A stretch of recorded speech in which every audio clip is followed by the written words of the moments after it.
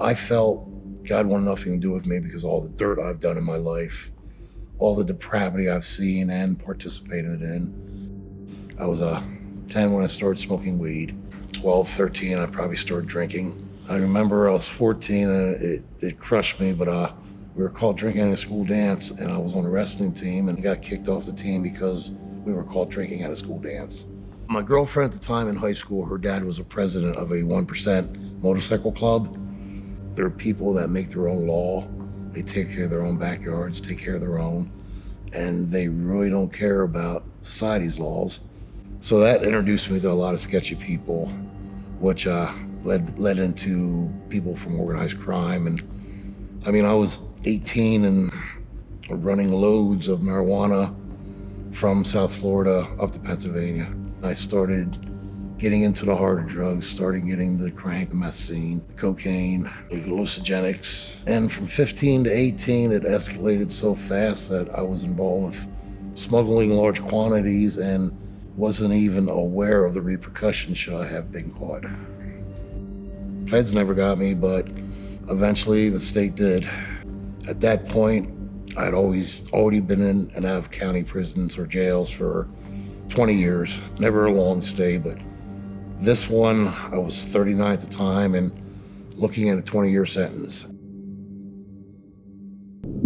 I was probably there for about 6 months, and to be honest, I was out of boredom, started going to Bible studies just to get some movement because you're warehoused in the county jail, you're just sitting and waiting.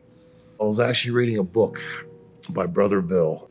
Brother Bill was a 1%er, same organization that I was involved with at one time, and he's an ordained preacher up in New York now. And that just blew me away that here this guy is probably done just as much heinous things as I've done, and God is using him. I said to God, I said, you know, I can't do this. I'm done. If I am a child of yours, then show me that you want me. And I opened the book of James, and 1:12 just popped out.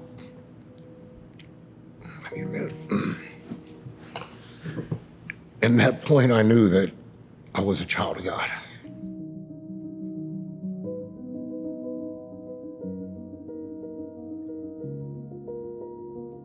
And I dropped to my knees and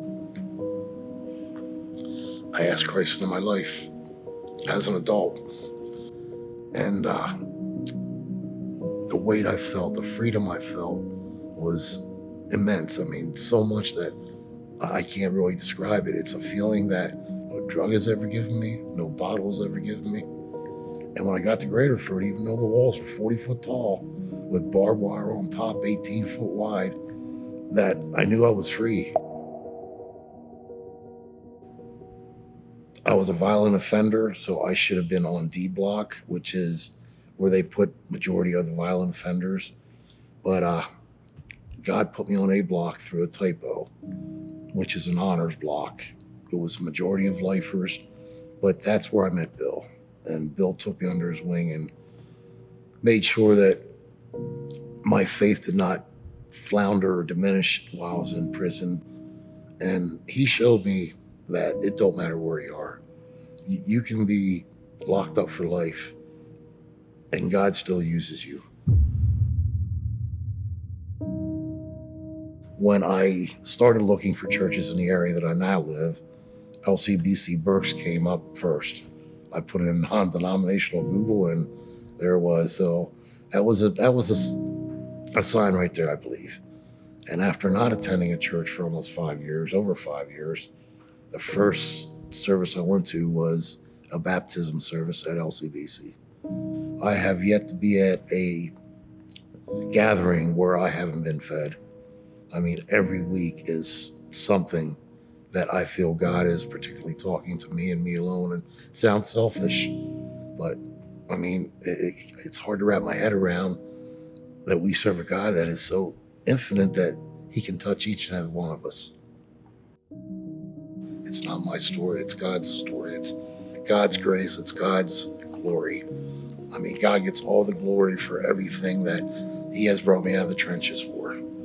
I don't want to take credit for it. I'm just a vessel he used. I'm grateful for that. By sharing my story, I want others to know that it doesn't have to end there. This is just the beginning of what God has brought me into. My name is Tom Vernelli, and I am truly a life changed by Christ.